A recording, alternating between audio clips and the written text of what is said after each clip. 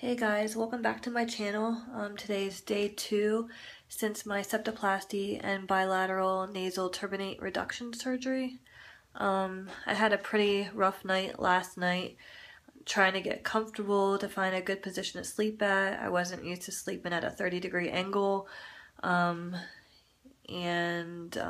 not used to sleeping on my back.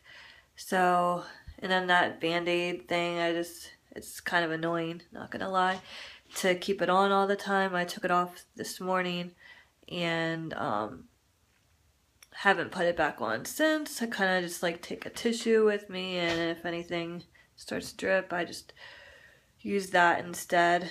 I don't really feel that I necessarily need it anymore. I'm getting ready to do some of my nasal sprays. I have this Ocean brand saline nasal spray. I've been doing this 3 times a day, but they said that you can't overdo it. So yeah, I'm going to try to do this right now. Squirt it and make sure that it's coming out okay, and then kind of breathe in whenever you squirt it into your nostril. And the other one.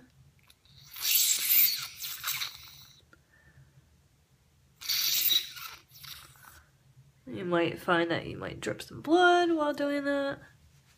It's completely normal.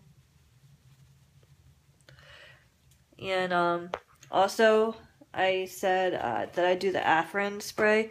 I only do that like twice a day. It's supposed to stop, from yourself from bleeding any more than I guess you need to. But that's the one that I've been using, the no drip one. It's supposed to prevent it from going down the back of your mouth. Oh yeah, and speaking of stuff going back down the back of your mouth, last night that was also an issue. Like, I kept having the post-nasal drip with the blood and stuff, and that was really, like, I felt like I was going to choke on that stuff, so. But I eventually fell asleep, probably thanks to the Vicodin. And today my nose is looking a bit puffy. I didn't wake up with that much pain.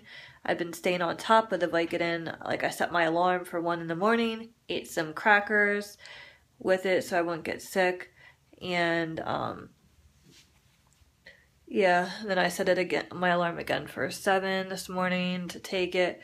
So yeah, I think the Vicodin is helping a lot, but then I was feeling nauseous and dizzy again today.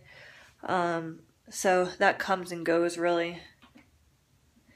And then lastly, I put on my nose the bacitracin ointment that I got. I'm just using the CVS brand. And, oops, I guess that kind of looks upside down, but, yeah, so I'm using the bacitracin. And you just take this and open it up. And, I just been putting it, like, down at the bottom of my nose. Not really going in it because it's for external use only, and you're not supposed to put your finger in your nose anyway. So yeah, I just kind of spread that around down there.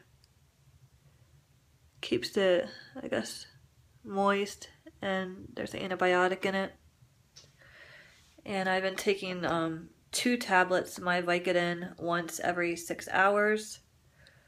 Like I said, that's probably why I'm having minimal pain and my recovery is going so well. But yeah, so for breakfast I had some pudding and a piece of toast. I'll probably be having like some chicken noodle soup for lunch. And I plan on going out to dinner tonight with my friends, so